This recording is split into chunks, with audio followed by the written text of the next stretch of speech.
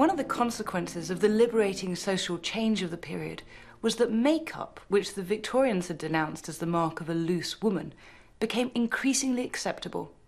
The new Edwardian woman needed a little rouge and a dash of lipstick to look up to date.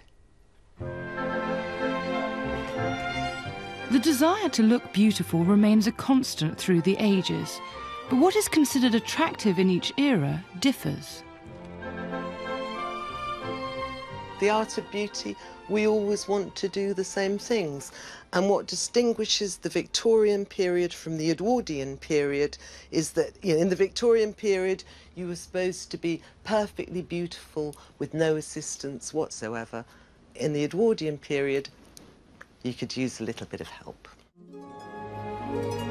By now, makeup was being sold over the counter in the new department stores, and the products were advertised to Edwardian women by actresses famed for their beauty.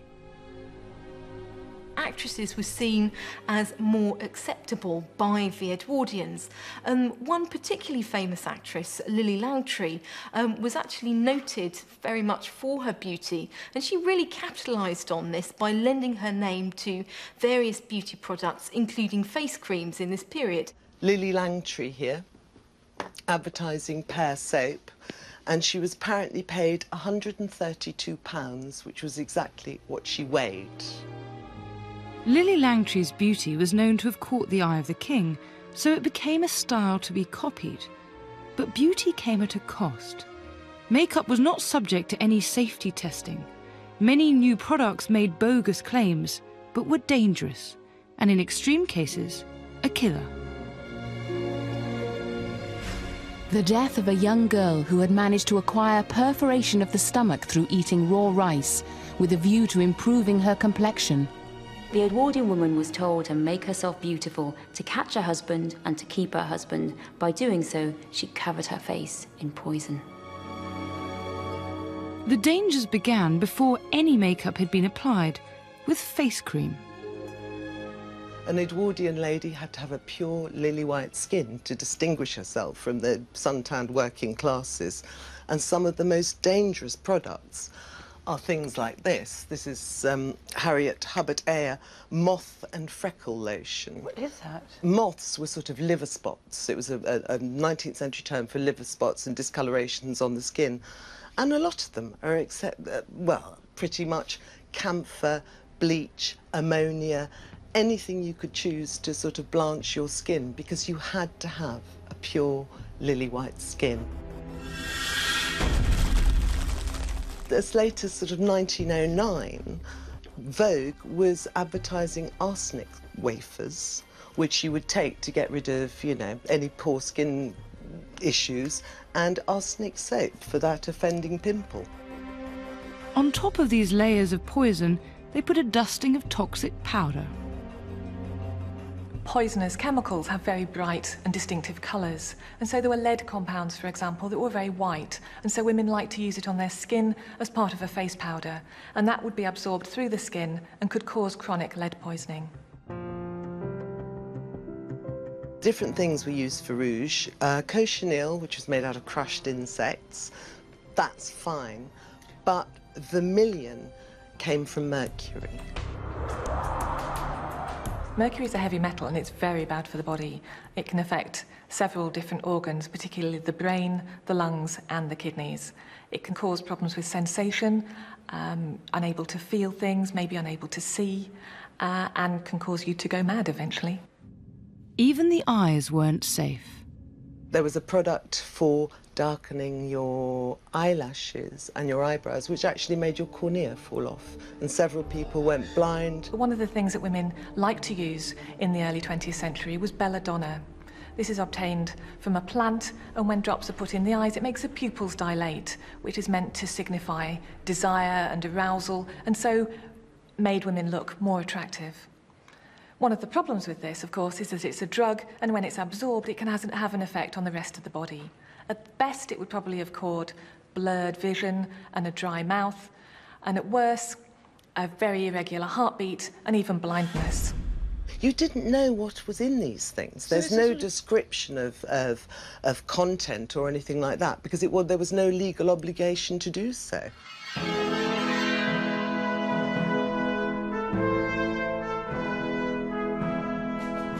A lot of new treatments were encouraged at this time, all in the name of beauty. The crowning glory of an Edwardian woman was her hair, and to be truly fashionable it had to be curly, coiffed and big, a process that often destroyed what it was meant to enhance. These elaborate hairstyles took a lot of effort that inevitably led to unsafe practices with horrible consequences. At the inquest, Dr. Chaldecott stated that the dry shampoo was exceedingly dangerous owing to the impracticability of keeping the fumes away from the customer.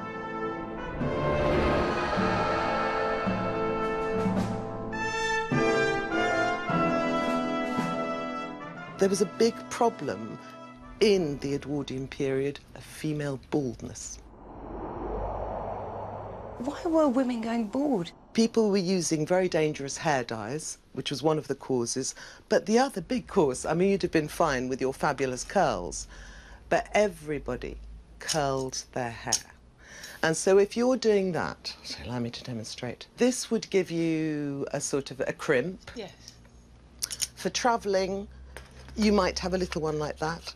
So you were curling your hair the whole time, and the dangers of burning with this were absolutely extreme. Tongs like these were heated in the fire and applied straight onto the hair, often burning it off. But worse was to follow. Carl Nestler came up with the first permanent waving machine in 1906, but not before he'd burnt his wife's hair off twice. Goodness me. So definitely, there's a reason for baldness, if ever I saw one. Messler's Wonder Machine involved wrapping the hair around rods and covering it with alkaline paste and, most dangerously of all, asbestos. Gas was then used to steam the curls tight. It would take 6 hours. It was extremely popular. Once your hair was right, you had the challenge of adding a hat, and so introduced another danger. Look at that whacking grey hat. You couldn't put your hat on your head without huge hat pins. These were up to 14 inches long, and that was another very dangerous thing, because you've got all that incredibly sort of sharp pointed end.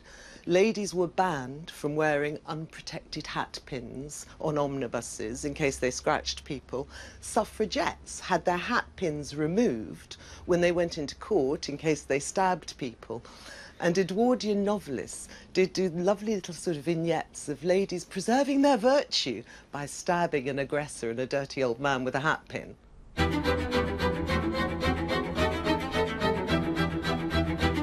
Ironically, while she was killing herself to look beautiful, the Edwardian middle-class woman was herself a killer of wildlife. The biggest killer in the Edwardian home was undoubtedly the Edwardian lady herself, with her taste for hats decorated with the most exotic feathers and sometimes even whole dead birds. Thousands of songbirds, egrets, birds of paradise slaughtered in the name of millinery. A public outcry led to the end of the fashion for dead birds on hats and to the establishment of the Royal Society for the Prevention of Cruelty to Birds in 1904. Women, however, continued to be the willing victims of the beauty industry. Bald, blind, burnt, scarred, Edwardian makeup was a dangerous business. In fact, the early 20th century was poised on the verge of the mass production of cosmetics and the explosion of a whole new industry. One that would test their products first before releasing them on consumers. Standing on the shoulders of their ingenious Victorian forefathers, Edwardian inventors continued to expand the scientific horizon, and yet